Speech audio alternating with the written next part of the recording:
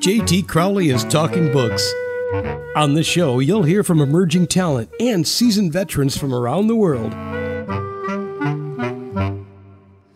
Hello, everyone. I'm JT Crowley, and today I'm delighted to welcome Wayne Edwards from the state of Montana in the United States. He describes himself as a multi-genre author, as his books are aimed at different age ranges with varying storylines.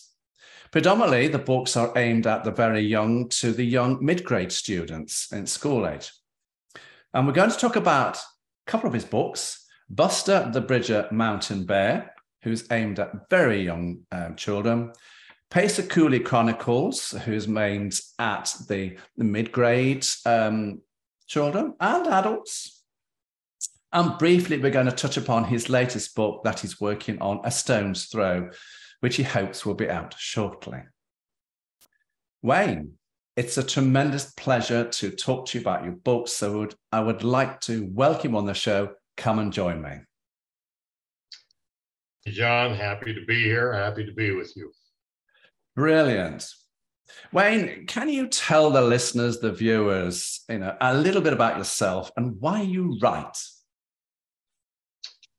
Well, John, as you mentioned, I'm from the state of Montana in the United States. That's a northern state up bordering Alberta and Saskatchewan, Canada, and we're a very large state geographically, the fourth largest state in the Union. But yet only one state, our neighboring Wyoming, is of less population than we are. To give you a little example, square miles wise, we're 3 times as large as England from a square mile acreage, and we just hit 1 million people in total population here 4 or 5 years ago. So we're basically an agricultural rural state. Largest city in our state is just barely over 100,000. So that gives you a little flavor of where about Montana and where I grew up. And even more so, speaking of the rural aspect, I grew up in the center of the state, which is wheat and cattle country, at a very small little town. And let me just tell you what small means in my vernacular. Many people think a town of 300,000 is small. They would certainly think 30,000 is small, and would think 3,000 would be super small. And so the town I grew up in and spent most of my working life in was a town of 300 people. So we are definitely talking, very, very rural. And the county that we live in is larger than the state of Connecticut, but yet there's only 10,000 people in the entire county. So we are indeed rural. And so again, I was born and raised in this little town called Denton up in central Montana. And upon getting my higher education, I ended up returning to that town and worked for 30 years in the little family-owned bank that my grandfather started in 1929. And so that's pretty much my background. And Pacer Coulee, that book is based upon my experience there, as well as being a banker. I did what you generally do in small towns is you do whatever you're asked to do to help your community. And so I even spent a 6-year stint as the head football coach at our little high school. And that really is the basis of the book Coulee Chronicles. It's not totally about that, but it's a fiction story, but it's based on my experience there in that rural small town as the football coach there. It sure is a small rural community. And when you read the books, everybody, this is the Pace of Coulee book. But before we start on to look at that one, I want to go to your book, Buster, the Bridger Mountain Bear. Now, this is for very young kids. It's an illustrated book. The pictures in here are absolutely fabulous. And there are 12 endearing animal characters, all of which can be found in the wilds of Montana. So this is all about where Wayne comes from, the wildlife there, and the simple little story here is just absolutely so sweet and endearing. Why did you write this story? Why did you write Buster? Spill the beans here. Well, Buster came about because Buster was a bedtime story that I had made up with numerous adaptations over the years, but that I told countless times to our 3 daughters and subsequently our 8 grandchildren. And when I retired from the bank, my 3 daughters encouraged me to write actually the concept of Buster, and secondly the concept of which ended up to be Pacer Coulee. But to be honest with you, John, I think they were simply afraid that I was going to drive their mother crazy by being around the house all the time with nothing to do in my retirement. So they said, Dad, I think you need to why don't you get Buster put on paper and do a little book. So that's how Buster came about. I mean, when you look at Buster, he's a black bear, and he's got himself in a bit of predicament here. And you've got all these 12 characters. You've got Billy the Bob Bobcat, you've got Brutus the Badger, Mortimer, Mouse, Oliver Wendell Owl the Third, Katerina Cat the Cougar, and of course Buster the Bear, plus all the other characters. Now they're all there because Buster's got his head stuck somewhere, and they're all working together like any animals would do as a community to sort Buster out. Just give us a little flavor here, Wayne, as to what the storyline is, but don't give the plot away. Well, basically, Buster he's a young black bear, as you mentioned, and he's curious. And so he's sniffing around for honey, insects, whatever, and ends up sticking his head in a fallen log and gets his head stuck, can't get out. And so Gabby Gopher, who is the main social director in the entire mountain, she's a bit of a gossip. She's pretty nosy. She is. But she also has a heart of gold, and she's very willing to help anybody in need.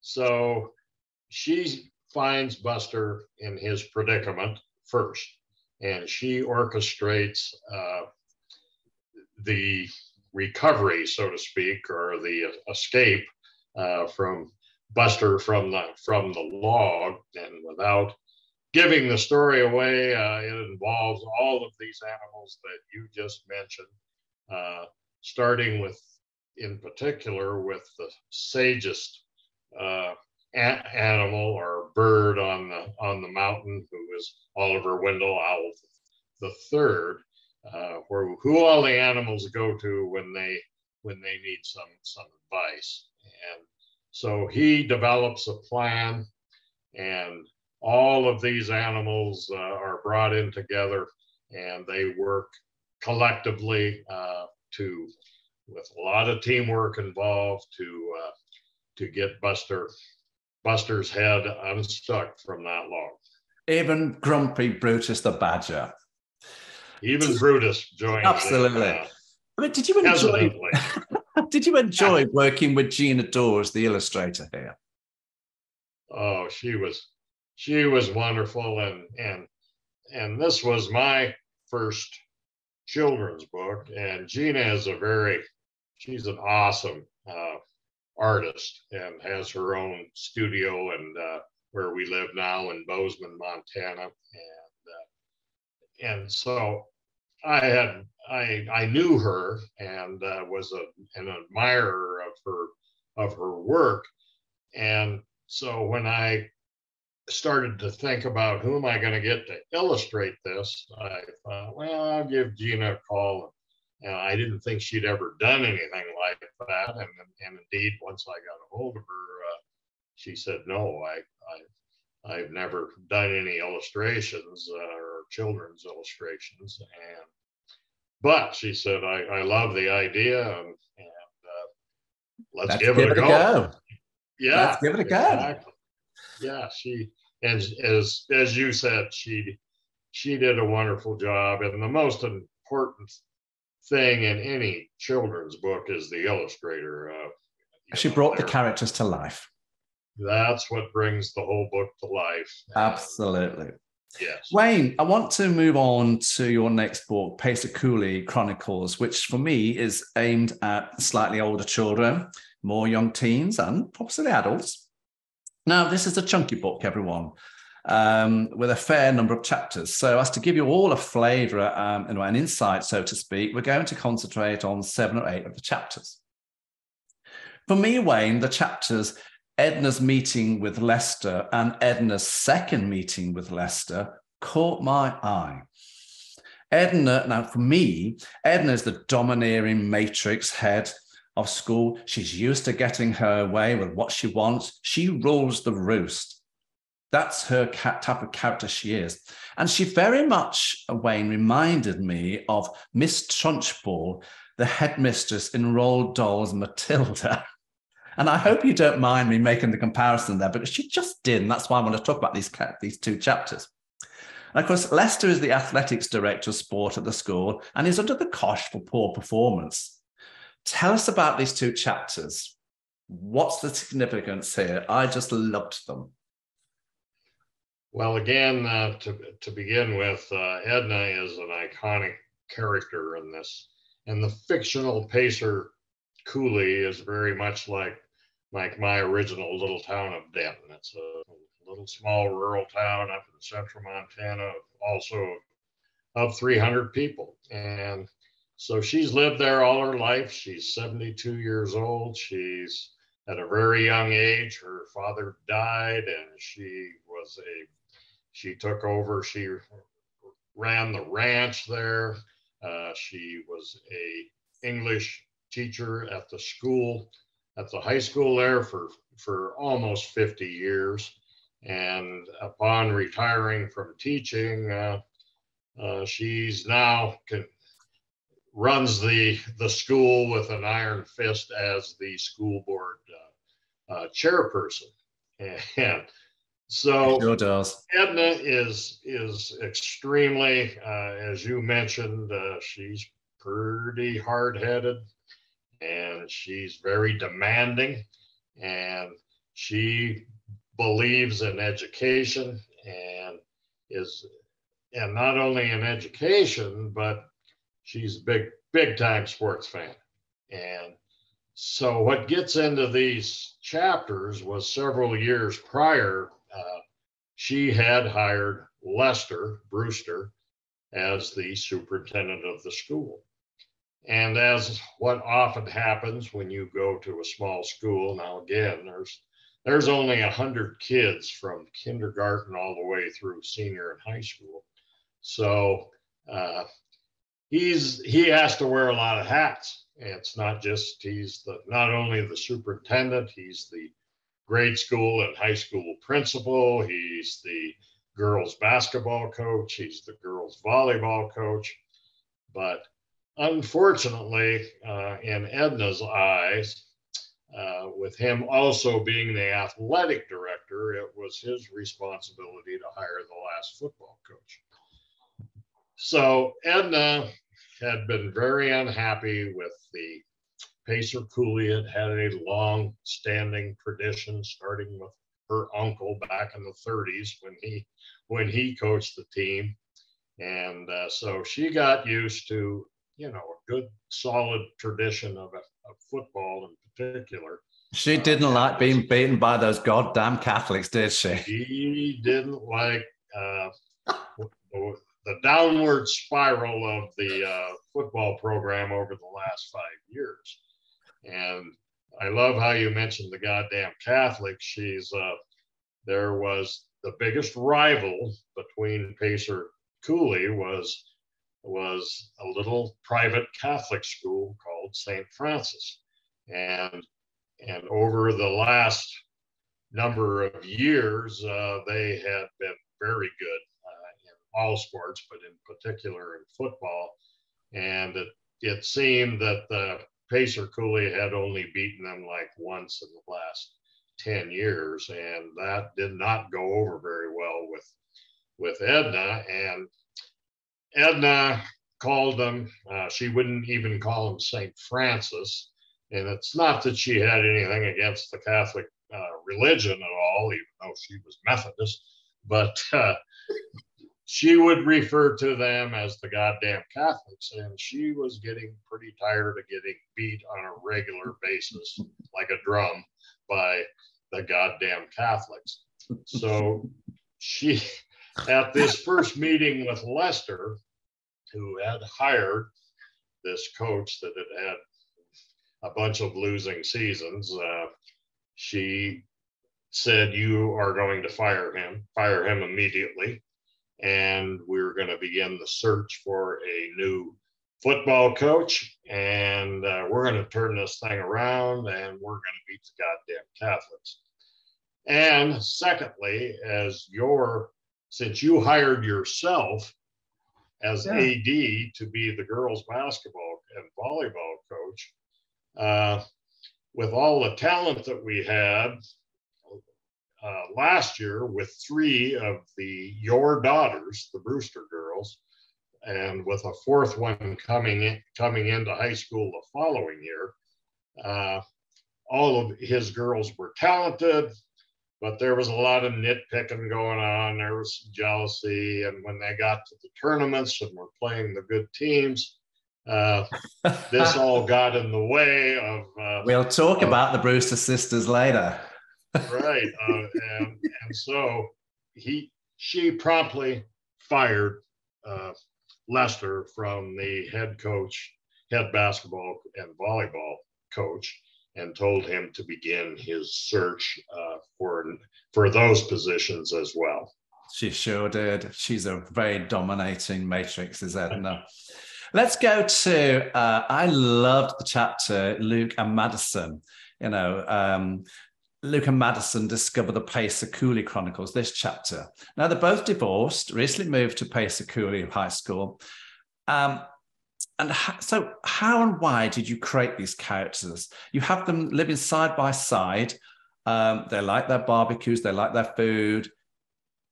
So I thought, what's their role in the overall plot here? And what goes on in the Chronicles is very interesting, isn't it? Spill again. Yeah, they're really certainly a main feature of the story, the 2 of them, as the book really follows the football season and the girls' basketball seasons, which in those years, the era, by the way, of Pacer Coulee this book is written at 1990, so 30 some years ago. And so what they ended up doing was, as you mentioned, coming off some tough divorce situations. Both of them wanted to change, and without knowing each other before they got there, they both ended up taking the head coaching positions that were open. You mentioned the side-by-side rentals, which, by the way, are owned by Edna, and so both of them are a little bit gun shy because of their recent divorces. There certainly seems to be an immediate attraction between the 2 of them.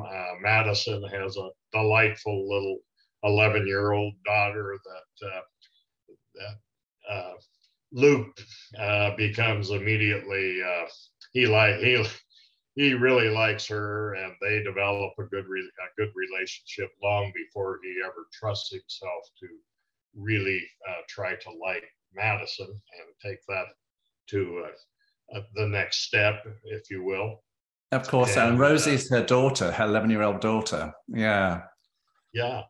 So then we get into, as they're talking back and forth over the fence and the barbecues and so forth, they come across the small town newspaper.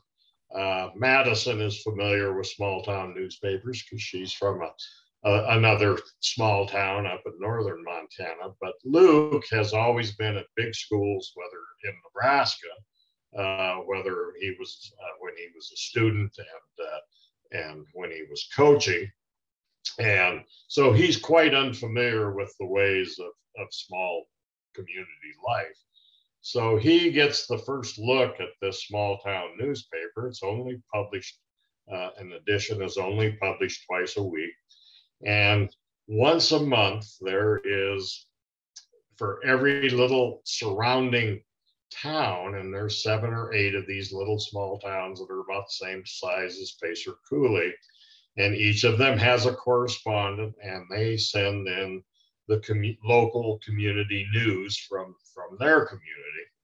And it essentially ends up being a, kind of a little gossip column. And now wait on that one, because we'll come to that, Wayne, because we'll come to Ethel. Hold on fire there, everyone. This is good, but we'll do this on Ethel. But I want to go to first, before we get to Ethel, the baker, the good pies. I want to go to Dolph and Earl. I have questions for Luke, that chapter. Now, Dolph is an interesting character. He's slightly different to all those around him due to his mental limitations. He's always anxious to know if he's on the bad list or not. And how has he avoided it this week? And then you've got Earl. Now, Earl, you have given this character, this boy, a little bit of a stammer. And he's trying to manipulate his way around Luke here by trying to say he's a lot heavier than what the figures say. And he's also a little bit taller than what the figures say, so he can get into the teams. Now, I get the sense that these two boys are trying to impress all the time to show that their disabilities are not a distraction and that they're as good as anyone else on the sports field. Am I right here? And this is what these two characters are about?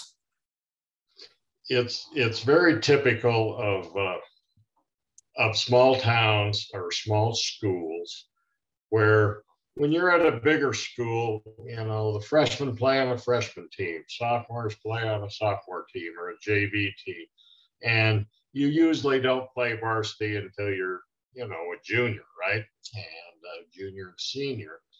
Well, when you get to a small school, like we're talking about here at Pacer Coulee, there's only 17 total boys out for football for an 8-man football team. And a whole bunch of them are going to end up being freshmen or sophomores. So they're really certainly not quite ready for prime time yet, right? And but as a coach, Luke's having to deal particularly with Earl. He's a scrawny little young freshman who wants nothing more than to grow 5 inches, 6, 7, 8 inches taller.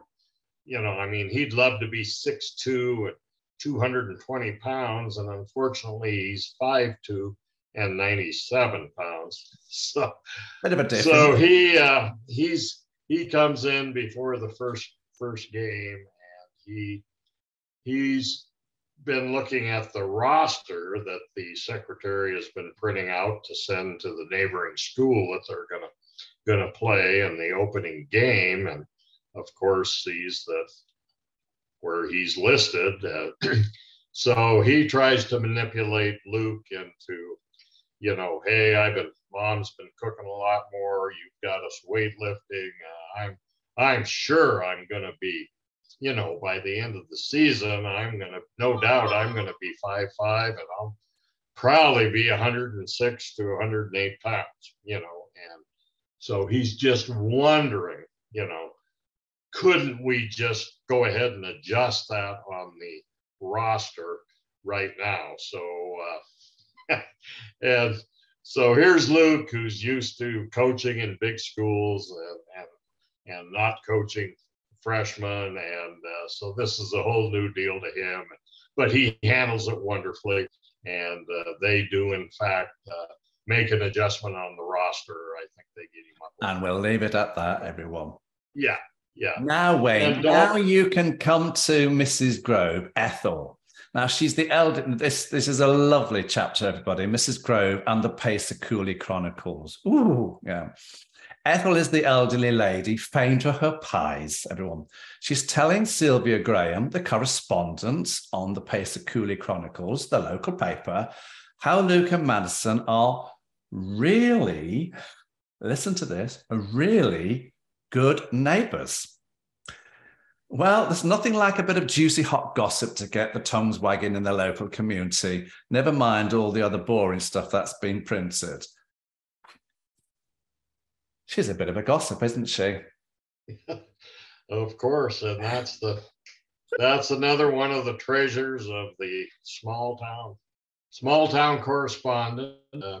As you mentioned, pretty soon you're in a agricultural community, so they start with the weather. They start with how are the wheat and barley crops, what are cattle prices like, and then once you get past that, you got to fill in the rest of your column somehow, right?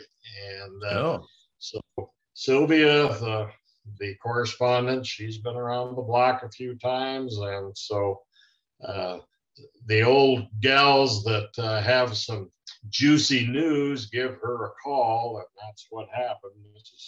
Mrs. Grove, who lives right across the alley from Madison and Luke, she gives them a call, and she sees a little romance possibly starting there, and she doesn't really come out and say that, but she makes sure she says what a wonderful young neighbors they are and how really good neighbors. Yes. And we'll leave that story there, because if you want to know what really goes on in that chapter, everyone, go and read the book.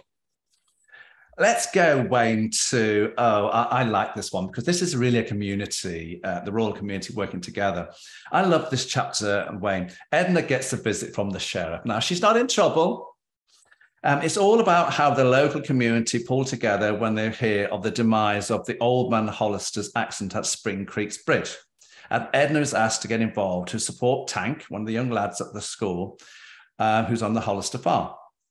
Now, this is life in rural Montana, isn't it, Wayne? All the community working together to support each other. And this is what it's about. Absolutely.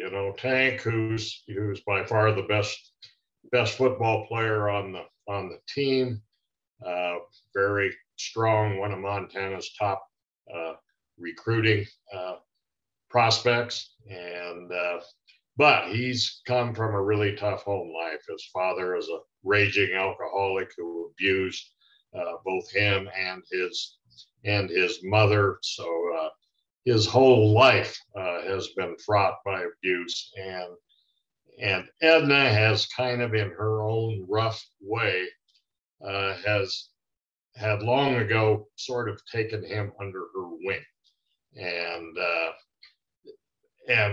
the whole community, as you mentioned.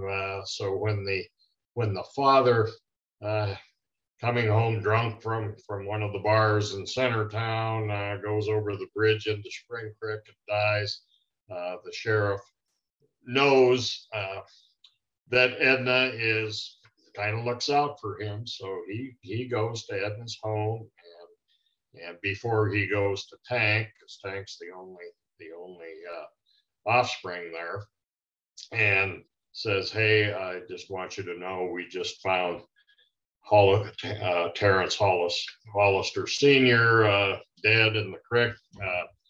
I'm going to have to go over and tell Tank now, would you come with me? And so what ends up resulting from that is that Edna and a few of the other town leaders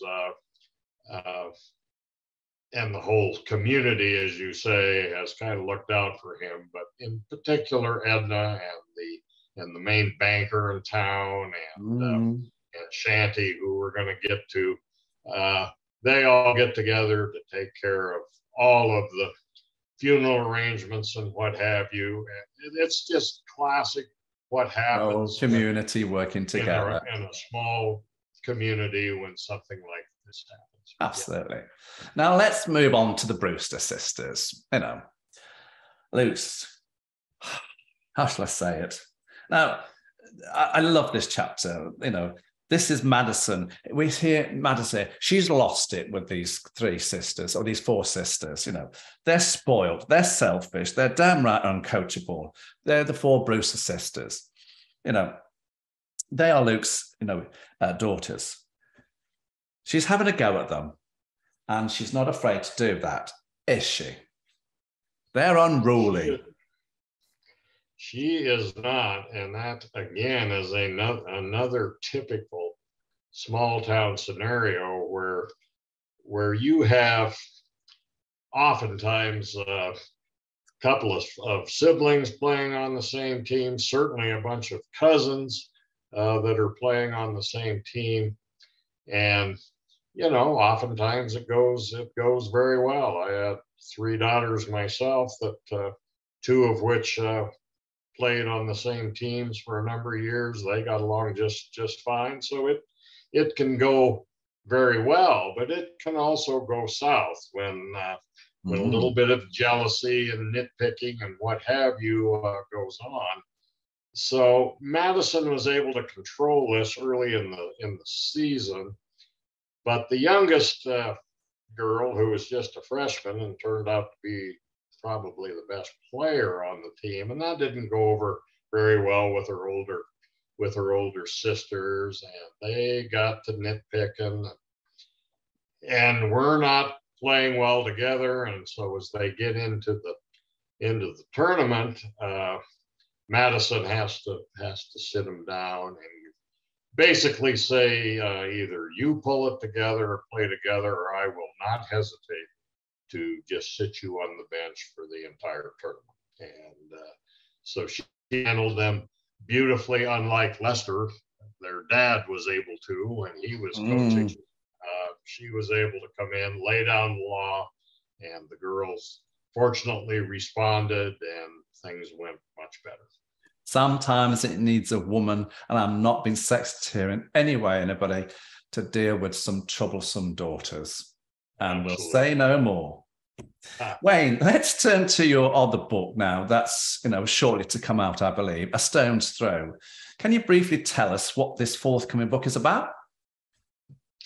Well, A Stone's Throw is intended for I would say an upper middle grade audience, meaning like 11 to 14 years old is the target audience for that book.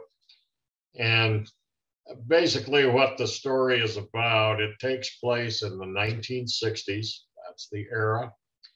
And it's about a 12-year-old girl who is shuttled from a San Francisco orphanage to a remote eastern Montana ranch to live with a grandfather that she has never met.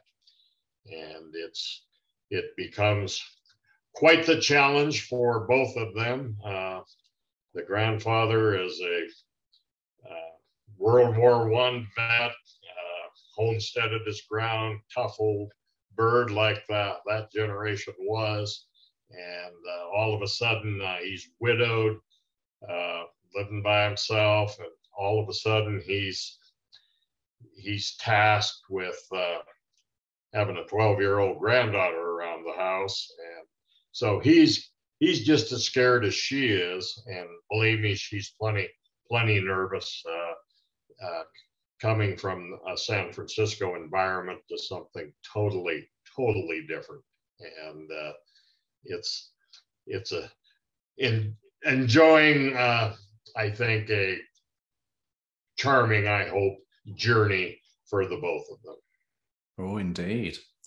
So let's have a look at, again, this is going to be quite a chunky books with a lot of chapters. So let's have a look at two of the chapters here, Wayne, in this book.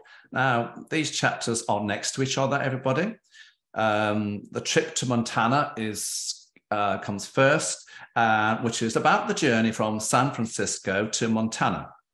And then the following chapter is the first day on the ranch, which you start by saying, it was dark when we arrived at the ranch. As we drove down a dirt lane towards the house and outbuildings, I could see from the dim yard light that a dog was racing towards the car. And for Maggie, the main character here, you're saying that this chapter is a shock to the system for Maggie. And that's why you wanted to talk about it. Tell us about these two chapters. Yes, and, I think first the trip to Montana, she is totally surprised when her grandfather, Ira Stone, shows up at the orphanage to basically claim her as a relative, which is the only way she could really get out of the orphanage. And so she's shocked, first of all, because she's never met him. In fact, she wouldn't have really known if he was dead or alive. And so that was a shock to begin with. And then she starts the long journey, the 2-day journey from San Francisco, California to the fictional town of Sandstone Springs, Montana, which is 2 long days in the car. She realizes as they're going along there, my gosh, we're gonna stay at the same motel room tonight. This guy is scary.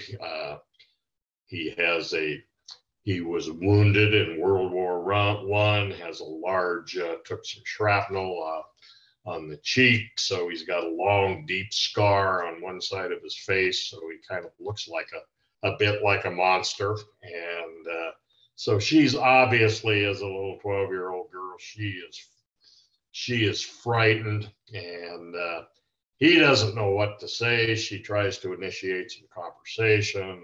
He's having none of it, not because he doesn't want to, he just doesn't know how. And so that's a scary 2 days for her, realizing that she's leaving her whole old life in San Francisco behind. The first day on the ranch, I think, points out a little bit of her resiliency, and she's all of a sudden, for living in a rental in San Francisco, they didn't even have a dog, didn't have a cat, and all of a sudden here's a dog racing up the lane as they come in there. Before you know it, she's doing chores. I mean, there's no fooling around with Ira. He says, you got to work. Ranch people do, and so pretty soon she's gathering eggs and cleaning chicken houses, and she's out bottle feeding orphan calves and getting introduced into the whole ranch life and animals. And so I think that chapter just shows the stark contrast of her former life and to what she's suddenly been thrust into. There you go, everyone. There's a bit of insight to the next book. Thank you, Wayne, for these wonderful stories, on letting us, giving us a glimpse into your world of books and writing.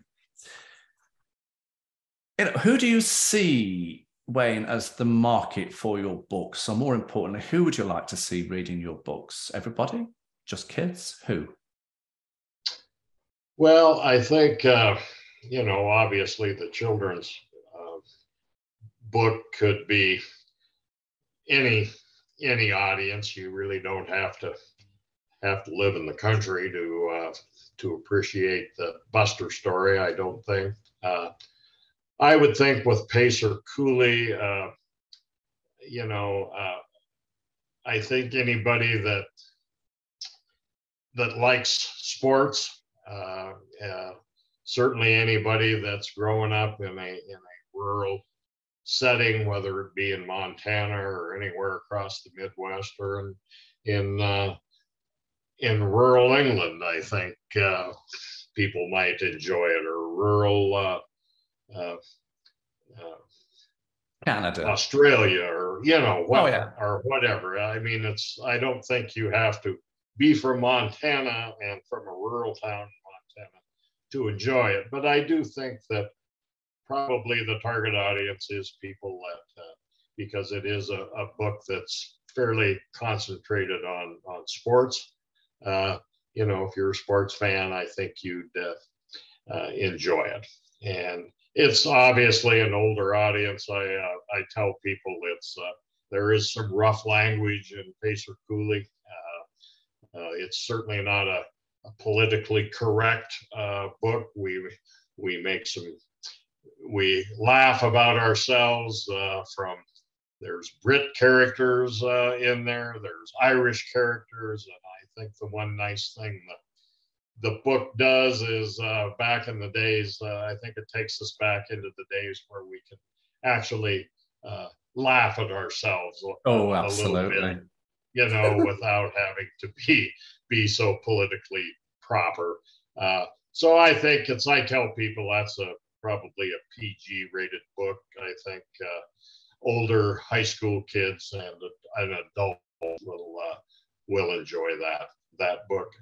I think a stone's throw, of course, the intended audience of 11 through 14 is certainly who I'm hoping for there. But I also think it's a book that adults would enjoy. It's kind of a delightful, charming story, and I don't think you have to be 14 to enjoy it. I think an adult would as well. Where can people get your books from, Wayne? Well, you can go to Amazon or Barnes and Noble or Goodreads. They're available on all of those. They're available as an ebook. And I also have a website that you can go to and purchase them off of that. Brilliant. Wayne Edwards, thank you very much. As I say at the end of my podcasts every week, I'm JT Crowley. Thanks for listening, watching, wherever you are in the world. So until next time, stay safe.